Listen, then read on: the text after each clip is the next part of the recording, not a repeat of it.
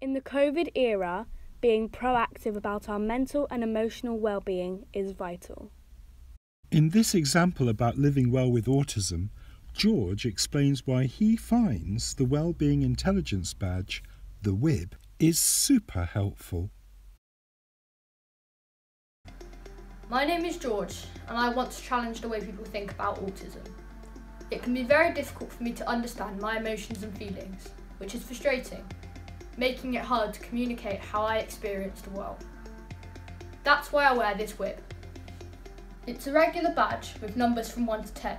It has a magnetic cover that goes over the top.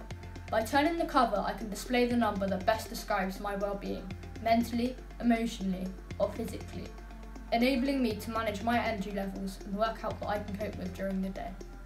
A number between 6 and 10 usually means that I'm coping okay. I have a decent amount of energy in familiar environments with people that I feel comfortable around. A number between 1 and 5 means that I'm struggling in some way that is hard for me to explain.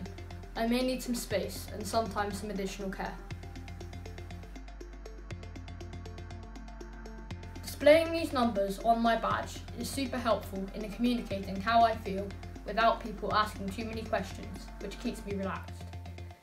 My ultimate aim is to encourage clear-cut, non-verbal communication that empowers an understanding of our neurodiverse world.